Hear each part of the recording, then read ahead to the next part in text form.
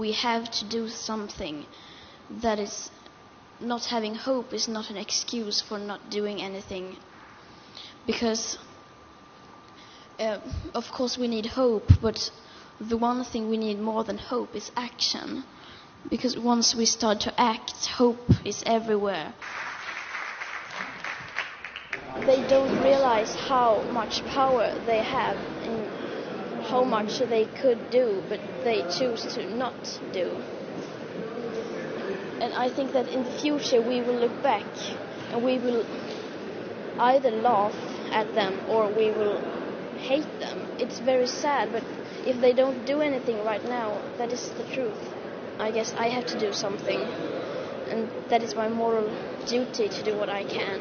And I want to be able to, when I grow older, to look back and say I did what I could do back then.